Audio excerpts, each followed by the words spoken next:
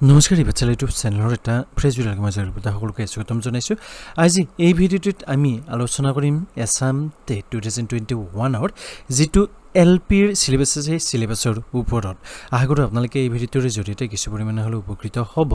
কিন্তু ভিডিঅ'টোৰ আগলৈকে যোৱাৰ আগত যদি এইবাৰ আপোনালোকে Assam TET এলপি হওক ইউপি হওক আপোনালোকে দিব বিচাৰে তেতিয়াহ'লে আপোনালোকে এই ইউটিউব চেনেলটো সাবস্ক্ৰাইব কৰি থৈ দিব, কাৰণ যি সিলেবাস আছে এলপি হওক ইউপি হওক গোটেই সিলেবাসৰ ওপৰত মই এই ইউটিউব চেনেলতে খুব ধুনীয়াকৈ আলোচনা কৰিম। গতিকে আপোনালোকে এই ইউটিউব চেনেলটো সাবস্ক্ৰাইব কৰি থৈ দিব।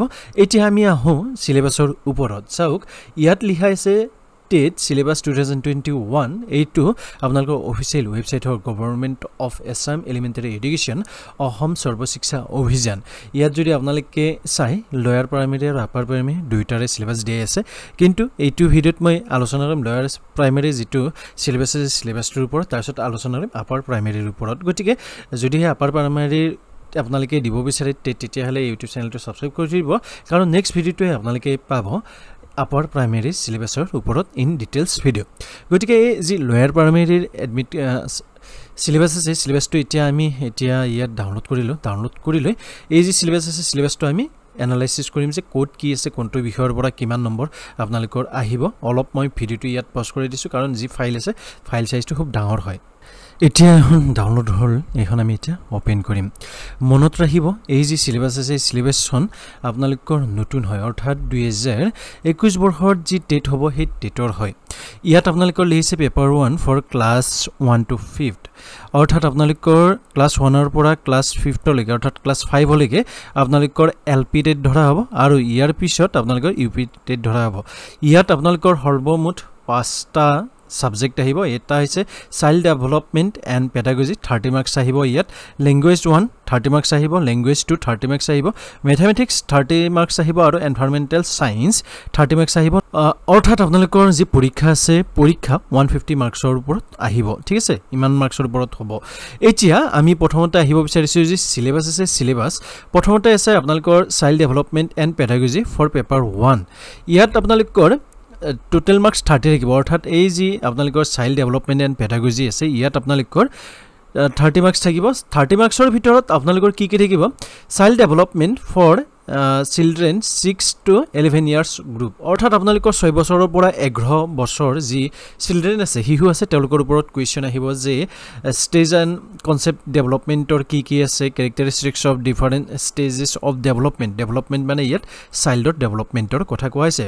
Factors ইনফ্লুৱেঞ্চিং child development, biological হাৰ্ডিটি, সাইকোলজিকেল and environmental factors, এইবিলাকৰ ওপৰত আপোনালোকৰ কুৱেশ্যন আহিব।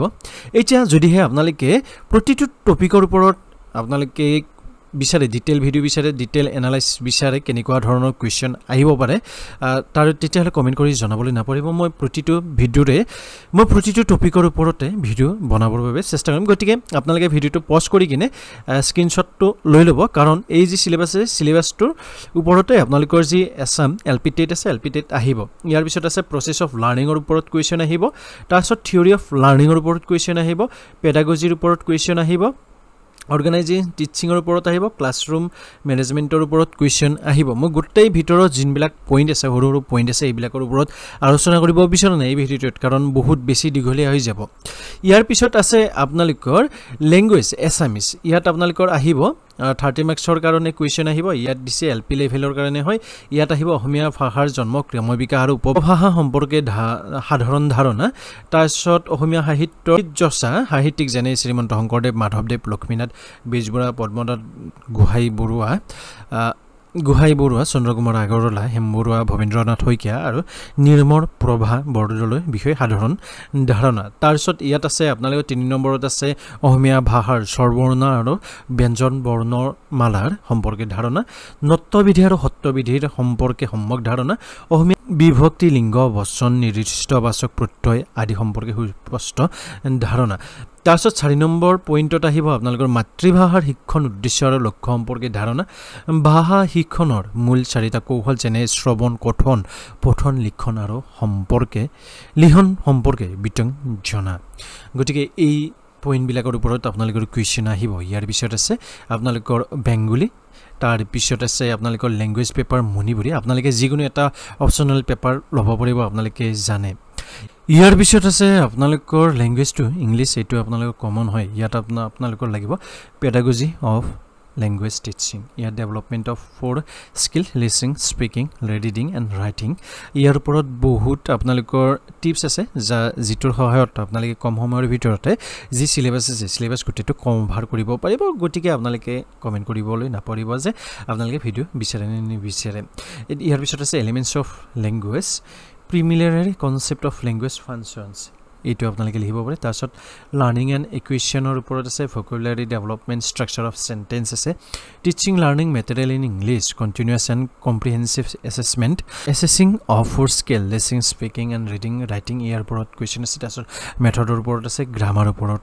আছে ইয়াৰ পিছত আছে আপোনালোকৰ মেথামেটিক্সৰ ওপৰত আপোনালোকৰ কুৱেশ্যন আহিব গতিকে ইয়াৰ ওপৰত আপোনালোকে যদি ভিডিও বিচাৰে কমেন্ট কৰিব যে নাম্বাৰছ আছে natural number whole number even odd number এইবিলাকৰ ধাৰণা আছে আপোনালোকে যদি বিচাৰে তেতিয়ালে মই নিশ্চয় আপোনালোকৰ লগত ভিডিও বনাই কিনে আলোচনা কৰিব পাৰো এতিয়া তাৰপিছত আছে এনভাইৰনমেন্টাল ষ্টাডিজ ফৰ পেপাৰ 1 ইয়াত আপোনালোকৰ চিলড্ৰেন এনভাইৰনমেন্ট আছে নেচাৰেল এনভাইৰনমেন্ট আছে বায়োটিক এণ্ড এবায়োটিক কম্পোনেন্ট আছে এইটো মোৰ স্পেশাল হয় যেহেতুকে মই জিওগ্ৰাফিৰ এজন টিচাৰ হয় ঠিক এই যে সিলেবাসটোৰ ওপৰত মই সাধাৰণ জ্ঞান এটা দিলো আপোনালোকক এই যে সিলেবাসৰ লিংক আছে ডেসক্ৰিপচন বক্সত দি দিম আপোনালোকে চাব পাৰিব গতিকে এই ভিডিওটোত ইমানে আছিল এলপি সিলেবাসৰ বিষয়ে আপোনালোকে এটা সামগ্ৰিক ধাৰণা ল'ব পাৰিলে ইয়াৰ পিছৰ ভিডিওটোত মই দিম যে ইউপিৰ যি সিলেবাস আছে সিলেবাসটোত কি টপিকৰ ওপৰত কুৱেশ্যন আহিব ভিডিওটোৰ শেষত মই আকৌ এবাৰ আপোনালোকক জনাইছো যে আপোনালোকে কোনটো টপিকৰ ওপৰত প্ৰথমতে ভিডিও বিচাৰে যে ইংলিছ গ্ৰামাৰৰ ওপৰত নে ইংলিছ